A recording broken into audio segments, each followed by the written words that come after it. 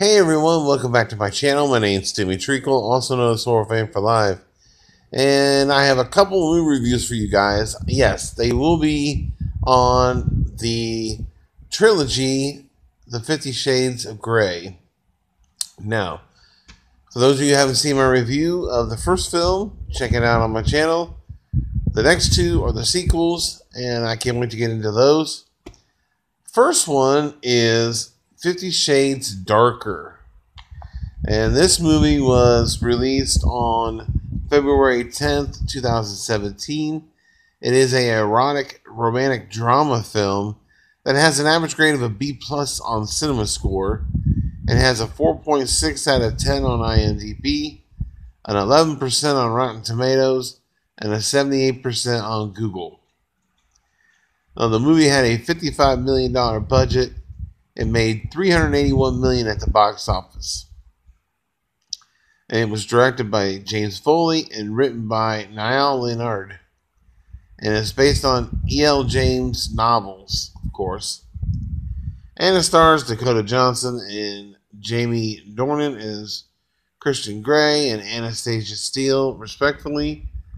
And in this movie, we find at the beginning that they are at odds and not really seeing each other. And of course, it gets a little cheesy, but eventually they get back together. She agrees to new terms on for her as far as the relationship goes.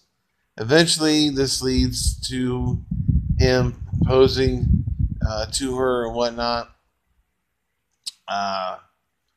There is a incident in the movie where Christian goes missing, which I won't explain what it is. But that's what we get in this movie.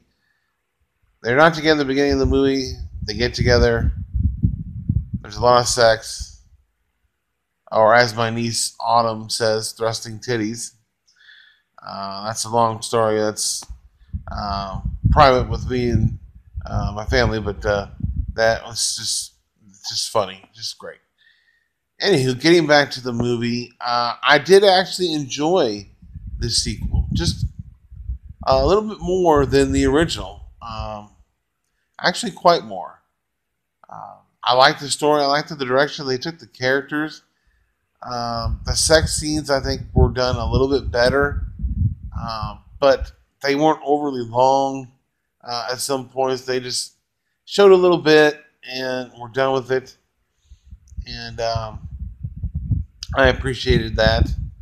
In the first movie, which I've gone on about, they were really bad.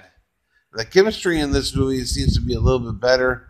They're more comfortable with one another. And I like the story a lot more than the first one. And I like more of the characters outside of those two even better. But with that, I will give 50 Shades Darker a 7 out of 10. And yeah, I'll give it 2 thumbs up. I enjoyed the sequel a hell of a lot better than the original movie. Not saying it's perfect, because it's not. There are some issues with the movie. As I said, the sex scenes got better. They still weren't great. Some of the dialogue was cheesy. The beginning of the movie was cheesy and predictable. And a couple of the characters in the movie I really didn't feel were necessary for this film. But that's just my opinion. I'm not going to go into a lot of great details about that. But overall, though, this was a much enjoyable movie. So in the comment section below, if you've seen it, give me your thoughts and opinions. And if you're new to the channel, don't forget to hit the subscribe button, hit that notification bell, and if you like this review, hit that like button. And let me know, did you think this one is better than the original? Let me know your thoughts and opinions on this movie. And stay tuned for my review of the last film in the trilogy, 50 Shades Freed. And until then, I thank you guys for watching, and check you later.